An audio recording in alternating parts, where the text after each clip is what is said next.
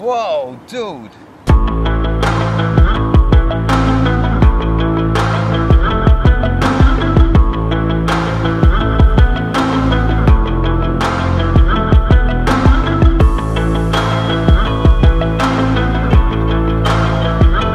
God created us with a purpose, and this purpose is to become holy. Holiness, that is, to become like His Son Jesus, is impossible without His help, without God's grace in our lives.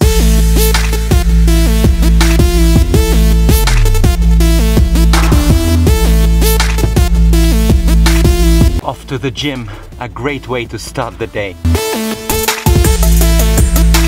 God's grace surrounds us every day. Wherever we go, God's presence never leaves us. He's with us in particular ways through family, friends, through our environment, but also particularly through our relationship with Him. However, out of His generous love, He has given us extraordinary means through which He reaches out to our lives with His grace.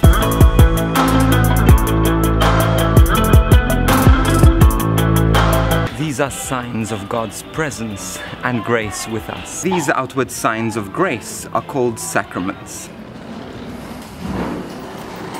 There are 7 of these sacraments, which are all administered within the Catholic Church. The 7 sacraments are amazing ways in which God continues to intervene in our life, as He welcomes us, heals us, and encourages us on our walk towards Him. They are all drawn from the love that Jesus has for us, and as shown in the life, suffering, death, and resurrection of Jesus.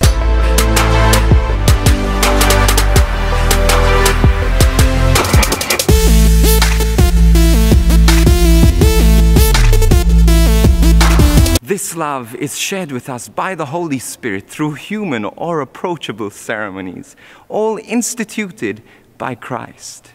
These are different ways in which God reaches out to us through 7 significant moments of our lives. There are always 2 parts to a sacrament. There's matter, and then there's form. Woo! Nice rain.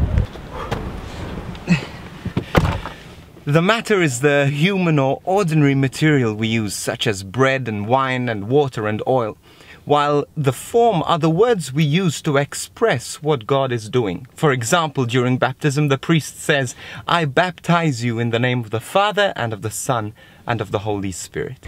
Just as Jesus is fully human and fully divine, so also the sacraments have a human and a divine aspect.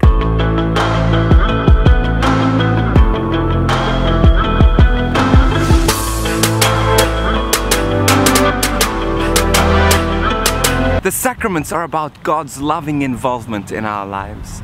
There are 7 sacraments, but there are 3 ways in which God intervenes through these sacraments. The first of the 3 are the sacraments of initiation, that is baptism, confirmation, and Eucharist.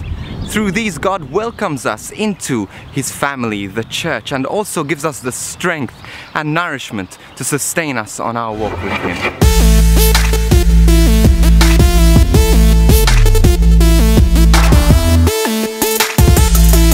The second of the 3 lot of sacraments are the sacraments of healing, that is reconciliation and the anointing of the sick.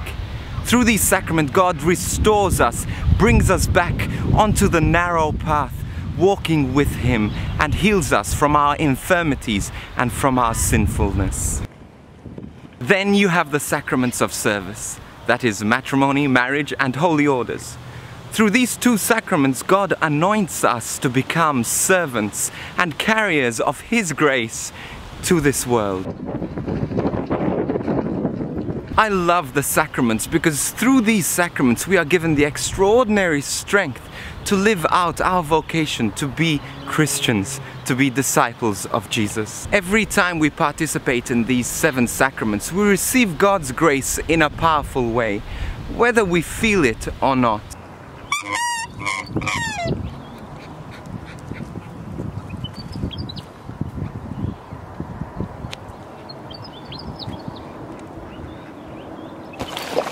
Whoa, dude!